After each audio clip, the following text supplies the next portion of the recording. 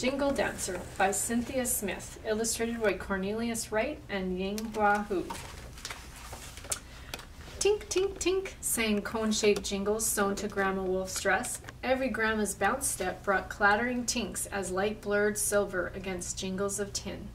Jenna daydreamed at the kitchen table, tasting honey on fry bread, her heart beating to the brum brum brum of the powwow drum. As Moon kissed Sun goodnight, Jenna shifted her head on Grandma Wolf's shoulder. I want to jingle dance too. Next powwow, you could dance, girls, Grandma Wolf answered, but we don't have enough time to mail order tins for rolling jingles. Again and again, Jenna watched a videotape of Grandma Wolf jingle dancing. When Grandma bounce-stepped on TV, Jenna bounce-stepped on family room carpet. But Jenna's dress would not be able to sing. It needed 4 rows of jingles. As sun fetched morning, Jenna danced east to Great Aunt Sis's porch. Jenna's bounce steps crunched autumn leaves, but her steps didn't jingle. Once again, Great Aunt Sis told Jenna a Muskogee Creek story about Bat. Although other animals had said he was too small to make a difference, Bat won a ball game by flying high and catching a ball in his teeth. Rising sunlight reached through a window pane and flashed against, what was it, hanging in Aunt Sis's bedroom? Jingles on a dress, too long quiet. May I borrow enough jingles to make a row?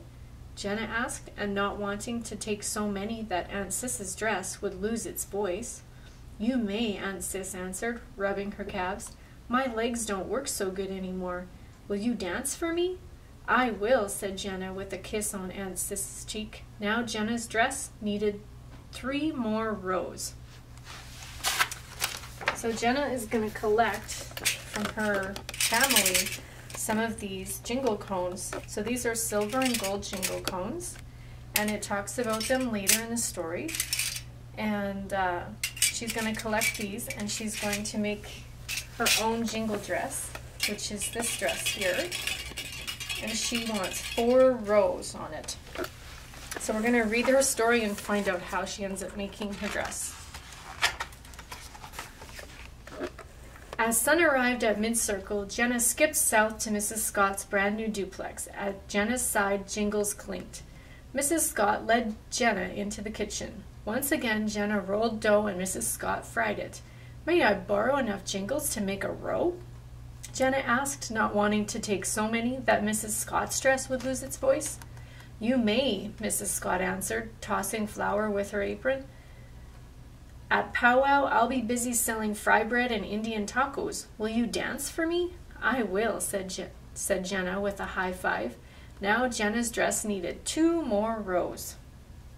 So she's collected enough jingle cones to make 2 rows on her dress. As Sun caught a glimpse of Moon, Jenna strolled west to Cousin Elizabeth's apartment. At Jenna's side, jingles clanked. Elizabeth had arrived home late from the law firm. Once again, Jenna helped Elizabeth carry in her files.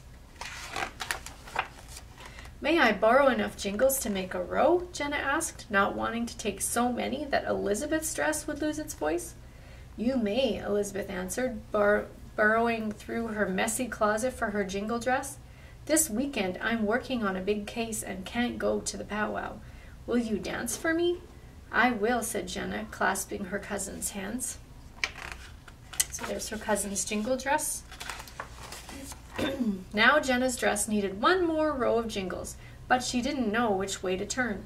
As Moon glowed pale, Jenna shuffled north to Grandma Wolf's. At Jenna's side, jingles sat silent. High above, clouds wavered like worried ghosts. When Jenna tugged open the door, jingles sang, tink, tink, tink, tink. Grandma Wolf was jingle dancing on TV. Jenna breathed in every hey-a-ho of a powwow song. Her heart beat brum, brum, brum to the pounding of the drum.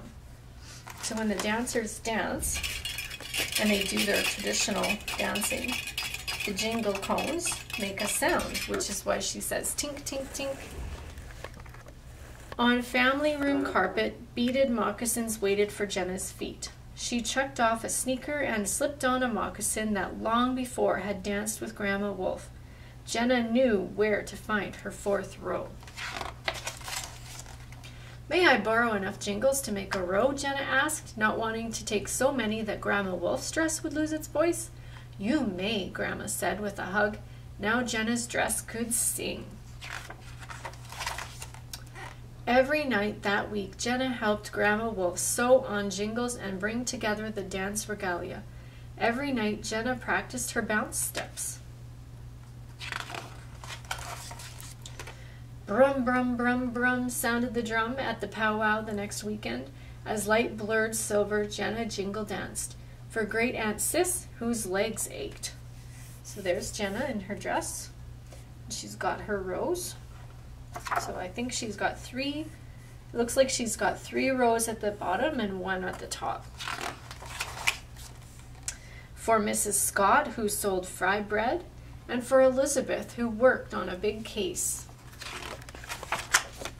And for Grandma Wolf, who warmed like sun. Tink, tink, tink. So I'm just going to read you the author's note, which is a little bit of history about the dress and the regalia. In this story, Jenna is a member of the Muskogee Creek Nation and is also of Ojibwe, Chippewan, and Anishinaabe descent.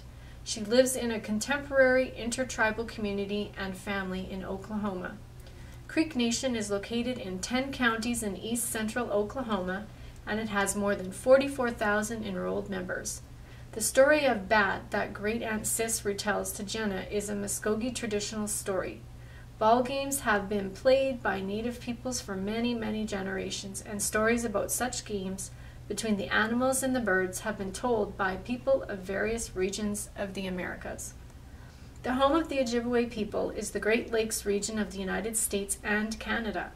Ojibwe women and other Native women of Canada are often credited as the first jingle dancers, although today's graceful, dignified jingle dancers include girls and women of most Native nations.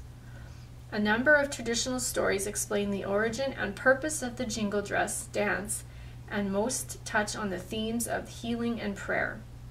Jingle dresses are usually made from fabrics and solid in color. Hundreds of jingles are sewn directly onto the dress or more often into ribbons, fabric, or tape attached to the dress.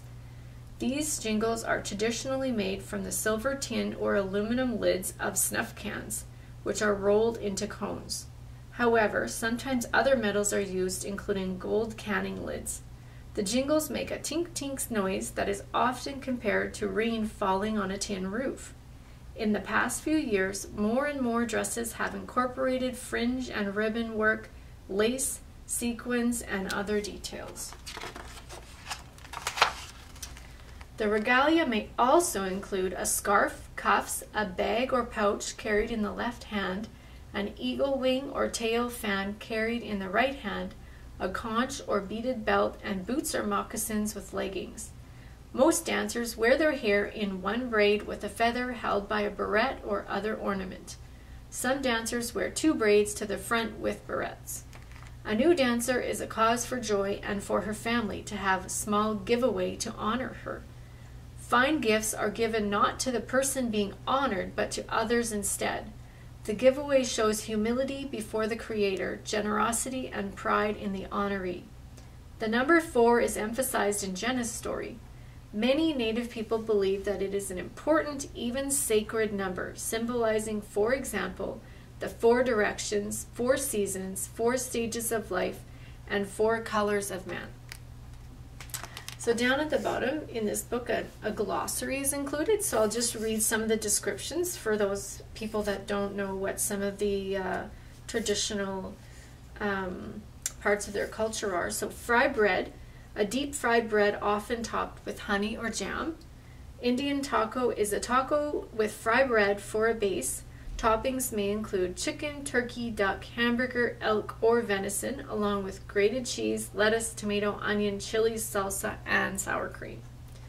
A powwow is a Native American social and spiritual event that includes dancing, drumming, singing, eating, and sometimes camping, trading, telling stories, rodeos, or other film and art shows to celebrate and preserve the traditions.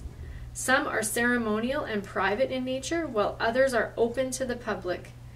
Powwows are held at various times of the year, although most take place in the summer. In this story, the powwows are intertribal. Native peoples of many nations participate in such pan-Indian events. And the regalia is the highly valued clothing and accessories of a dancer, not to be confused with a costume. Regalia is sometimes handed down from one generation to the next. Years are often spent bringing together the various pieces, all of which are handmade.